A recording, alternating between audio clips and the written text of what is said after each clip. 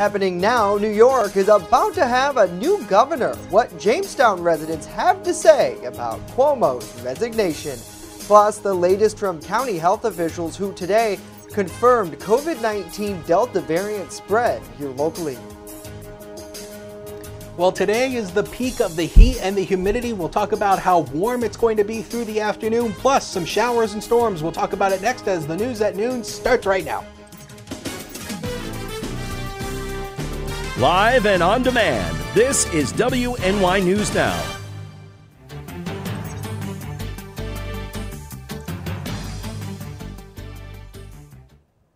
New York is about to get its first woman governor. Thank you for joining us for WNY News Now. I'm Justin Gould. Lieutenant Governor Kathy Hochul will take Governor Andrew Cuomo's place in 2 weeks' time. This after he resigned Tuesday amid impeachment threats after a New York State Attorney General report concluded he sexually harassed 11 women.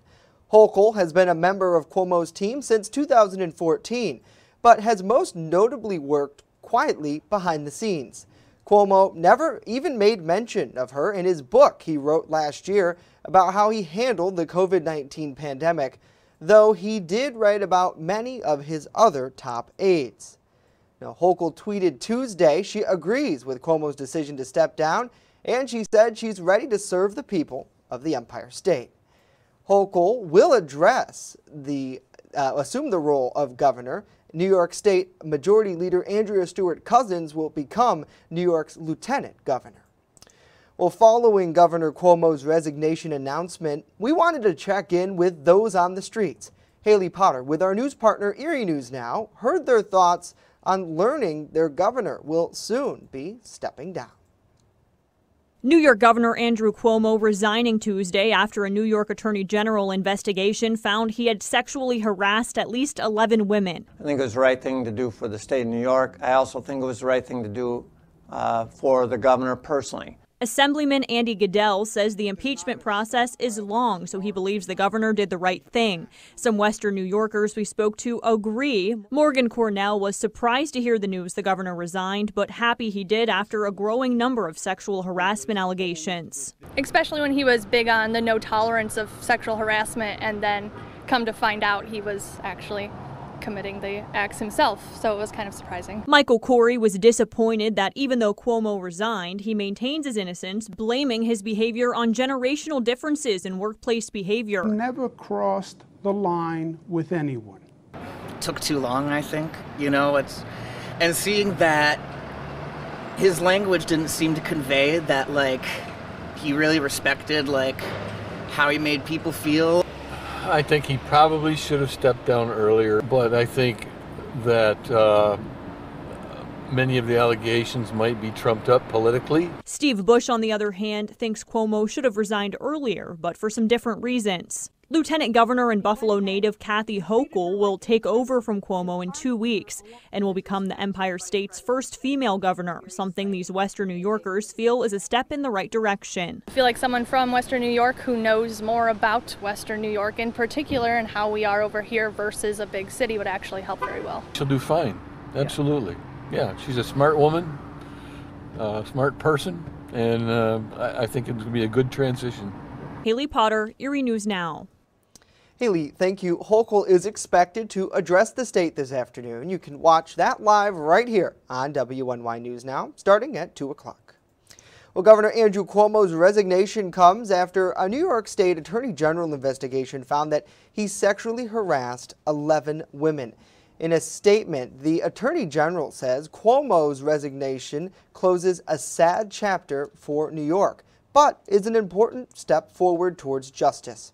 Now, we caught up with political expert Dr. Jeff Bloodworth, who was surprised that Cuomo stepped down so soon. He says he thought the governor was holding out for a deal to protect him from criminal and civil prosecution. And now he's gone.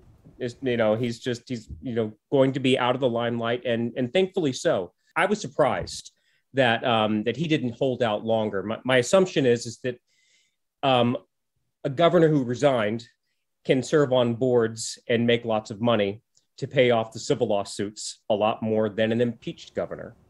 And he obviously, and I didn't think he would have, I thought he was going to be impeached. Now, Bloodworth points out that Cuomo has been involved in the highest level of politics since the early 80s. Well, the Republican members of New York State's Assembly Judiciary Committee are continuing to push to impeach Governor Andrew Cuomo. 6 GOP lawmakers on the committee announced their stance this morning in a statement. The reasoning, the members say, is to give New Yorkers access to all the information obtained during their months-long investigation. They say they intend to hold Cuomo accountable on behalf of, quote, his victims, including the 15,000 innocent lives lost in nursing homes. The lawmakers say this has been a tough endeavor, and they strive to bring closure to all of the grieving families. Now, last week at this time, the majority of the state assembly members supported bringing impeachment proceedings against Cuomo if he didn't resign over those investigative findings of sexual harassment.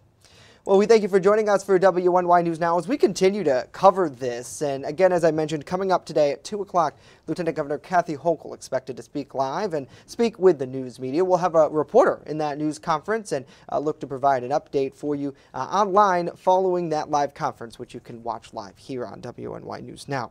It's great to see Joanna. Good to see Sheila, Kathy, Ray, Pam, and Jason. Hopefully you all are having a great day. We appreciate you tuning in.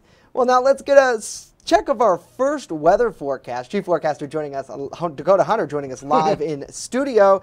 And the story today, Dakota, really that hot and humid temperatures. Yeah, they don't call it the dog days of summer for nothing. And we've got it going on. Live look over the Randolph Peaches and Cream Skycam.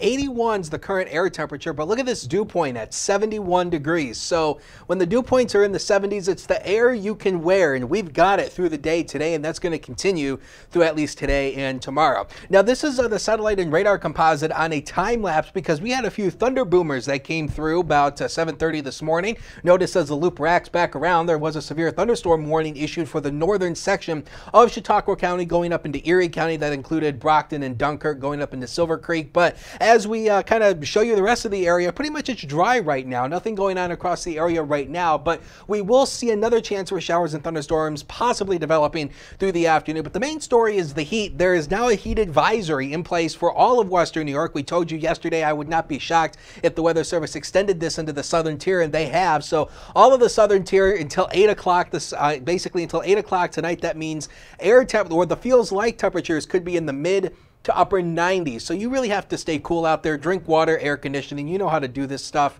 You know, you don't need me to tell you those things. 78 yesterday. We didn't make it into the 80s because of the rain and the cloud cover, but we only managed 69 for the low. 95 and 45 are the record highs and lows. So through the afternoon, just another hot and oppressively humid day. Scattered afternoon showers and thunderstorms with some partial sunshine. 84 to 90 will be the high temps today with a southwest wind 10 to 18, but a hot wind doesn't really make it feel that much better. But there is some good news towards the weekend. We'll tell you about it with that 7-day forecast later in the show. Justin. Fingers crossed, Mr. Hunter. We'll be tuned to that coming up in 10 minutes.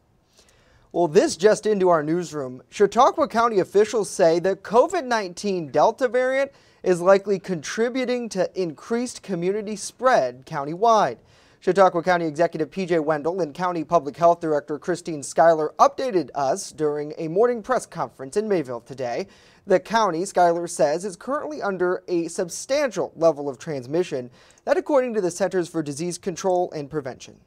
We are assuming that we are seeing the Delta variant here because of the uptick we're seeing in cases, and we know that the state epidemiologist is reporting that 90% of the cases that they are sequencing are the Delta variant. Now, with that in mind, she's asking everybody to wear masks regardless of your vaccination status in high-risk areas like public spaces, following the previously new issued guidance by the CDC. Now, as of yesterday, there are 84 active cases of COVID-19 in the county, with 5 people in the hospital. New York State's fair is making a comeback this year after being canceled due to the pandemic last year. However, it's looking different due to lasting effects from the health crisis.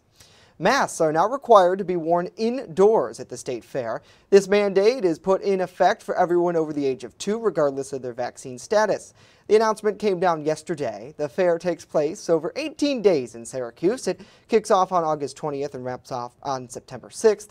Restrictions and mandates are put back into effect as COVID cases have gone up over the last few months. In fact, there have been a 110% increase in new cases in just the last 2 weeks alone across the state. The fair will still be held at 100% capacity. Well, coming up next, a lot more to tell you about. A vigil took place last night, bringing awareness to a decades-old cold case from here in Jamestown. We hear from that family still searching for answers years later.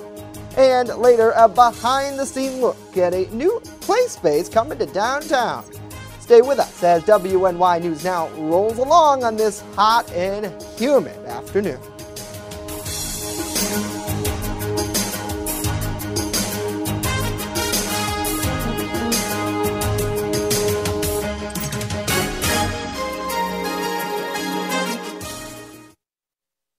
With coverage that matters, this is WNY News Now.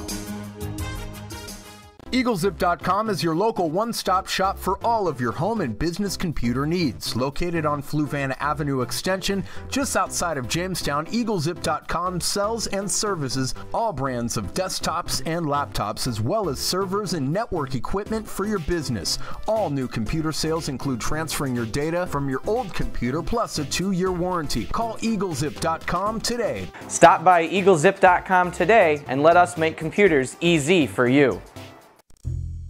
Located along the Amish Trail, the Randolph Retail Company offers a variety of clothing, jewelry, and gifts for any occasion.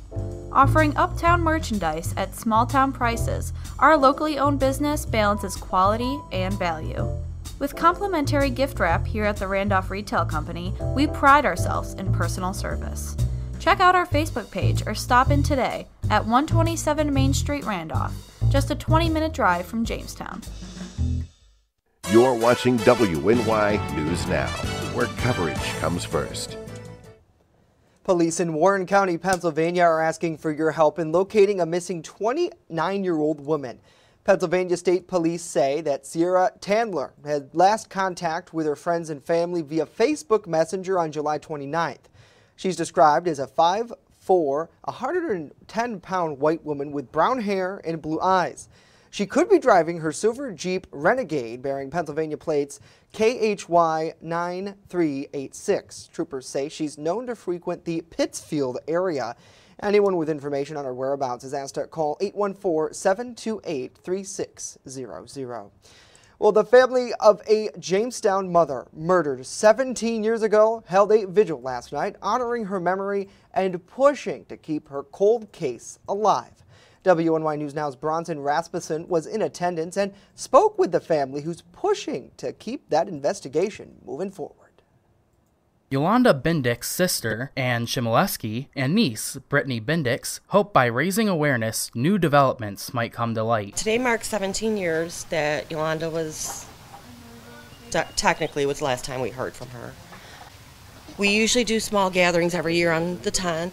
This year we decided, because we keep getting media attention and people start, have been coming forward more.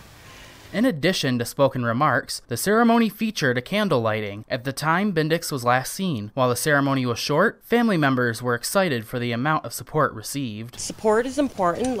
We really just need people who have information, whether it be something tiny, it could be something as simple as, oh yeah, I saw so-and-so that day. They seemed a little odd, or I saw a vehicle, or I saw her, or whatever. There's any tiny little thing could potentially lead to an arrest.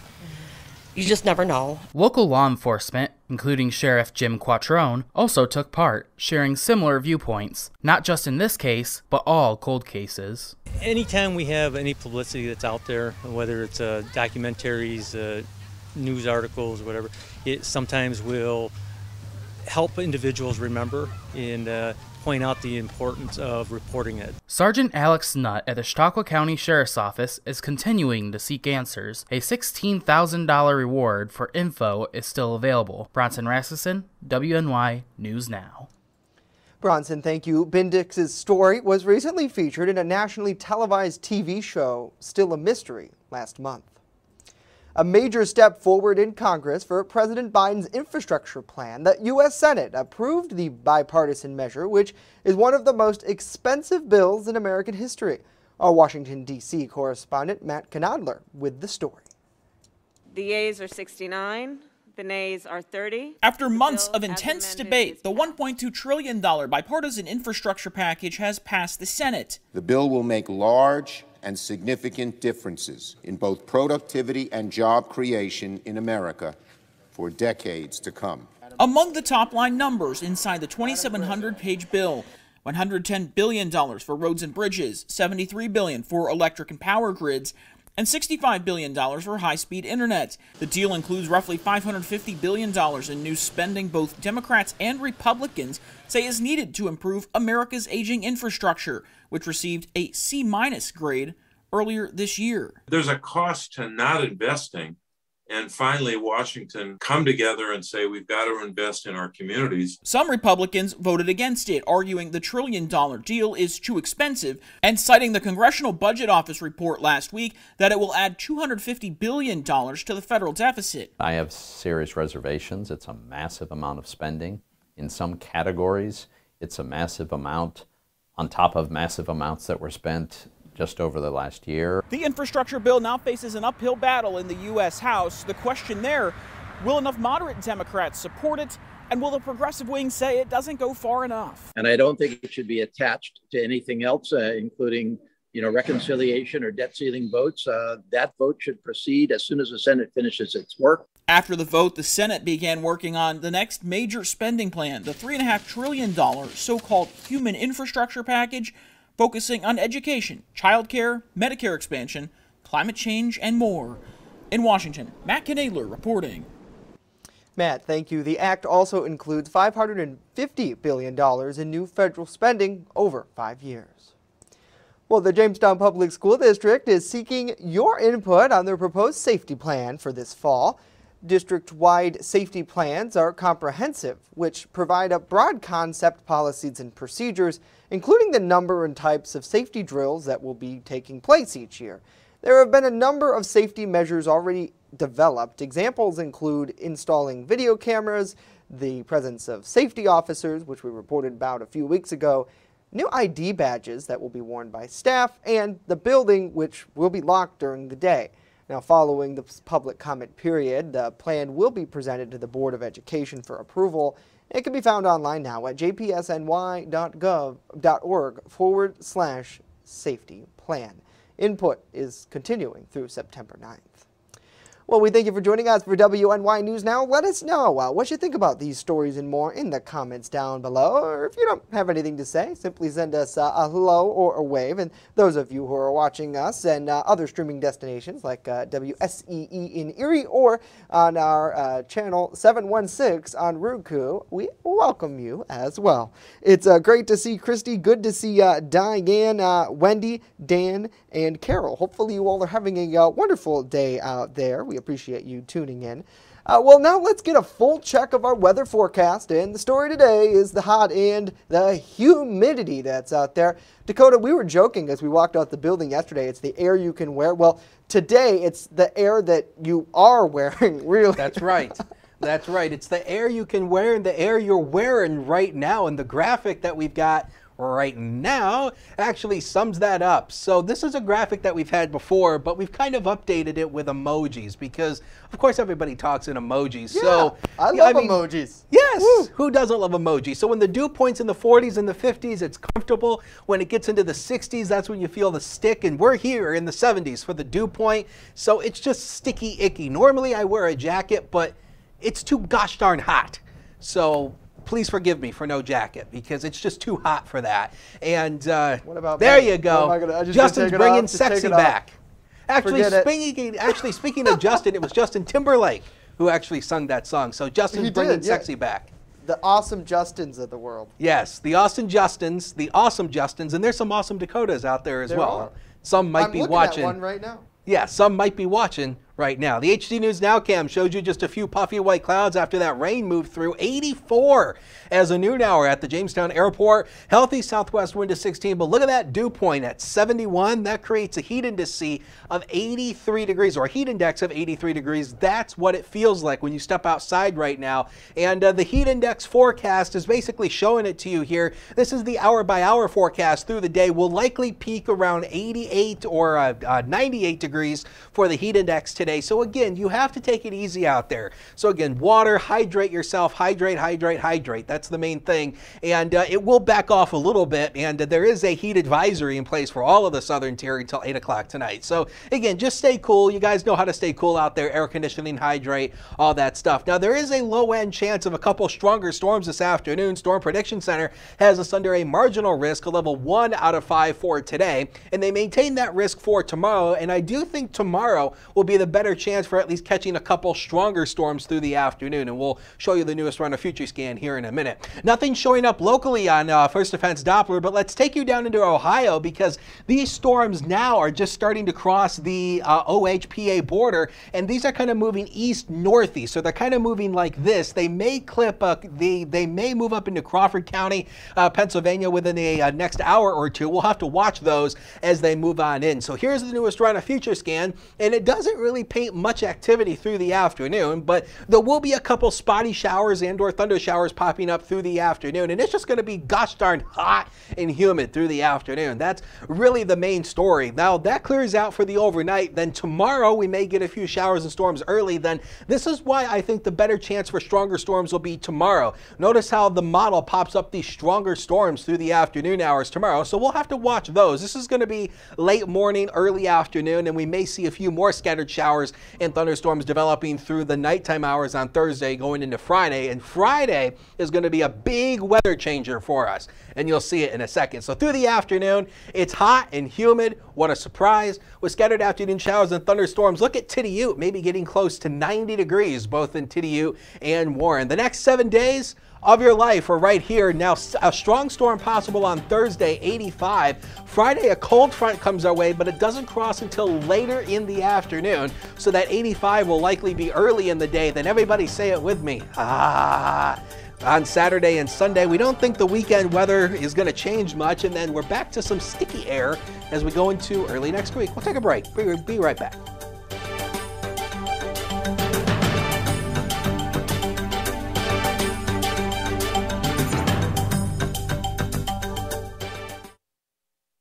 With coverage that matters, this is WNY News Now.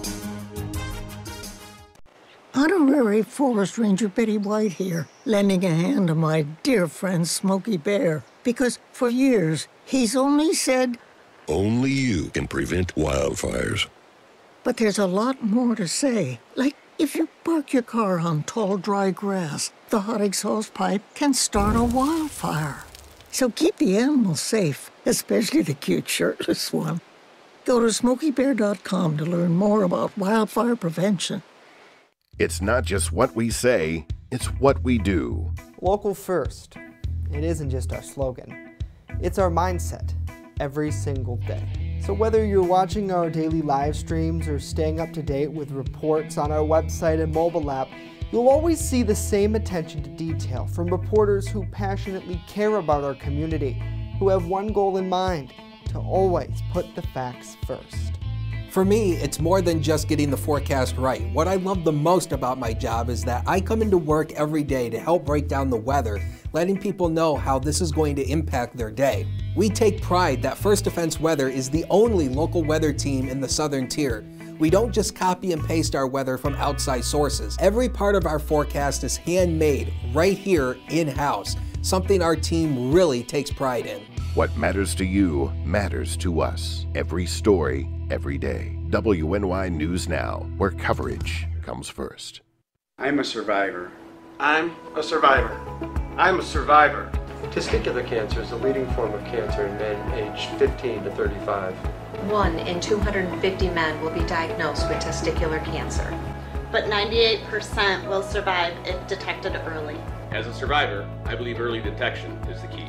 Learn how to do a testicular self-exam and other important facts about testicular cancer at oneball4tc.com. You're watching WNY News Now, your source for breaking news.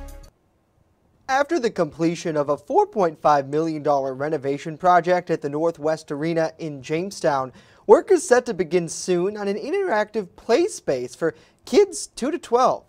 The Zone is part of a downtown revitalization effort aiming to lower barriers of play, offering engaging sport-themed experiences that encourages the development of physical skills and mental stimulation. Julia Gress with more on what this play space will feature and where fundraising goals sit.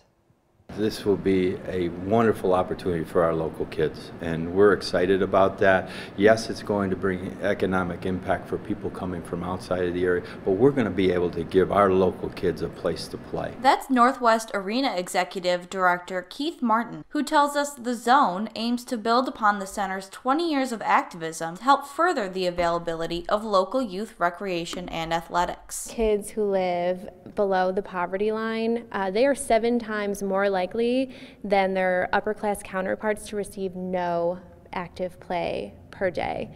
So we hope that the Zone will help change that state of play in Western New York. In addition to state-of-the-art climbing structures, people-powered games, and other in-person activities to get kids moving, Arena Director of Marketing Megan Arnone explains that technology is a big part of the imaginative play design. We intentionally use technology here at the Zone. Every bit is meant to inspire them creatively, to make them play longer, to make them play harder, to make connections with other guests, and to be a little bit competitive. The new wing of the downtown arena, Martin says, is the combination of expansion on several fronts. We do have, you know, the ice sports and things like that, but now we're the community center for activities. I mean, and that goes back to, you know, the backyard curling, the ice bumper cars, the DJ skates, and all that. It's not just skating. In addition to the projected benefit to area youth, leaders at the arena say the expansion will create positive economic impacts as well. And we hope that the Zone encourages families to stay downtown longer, maybe to choose to stay overnight in Jamestown. With $4.5 million already pledged and the physical expansion complete, the effort to build the Zone project is now seeking $4 million in charitable investment to bring the proposed fixtures and exhibits to life. Julia Gress, WNY News Now. Julia, thank you. Interesting project that they have proposed there. Let us know what you guys think about in the comments down below. I think it's really great when you look at it, Dakota. We're finally getting a first look into that building, which has been complete for quite a while there, that really big expansion at the Northwest Arena. But the biggest challenge I'd imagine for kids here locally is playing during the winter, which when you look at the Zone, you can do that all year round. Safe and cool in the air conditioning during the summer, and then you have a nice place to play in the winter because, you know, a lot of times when it's snowing, you're not going to go play on a playground or something like that.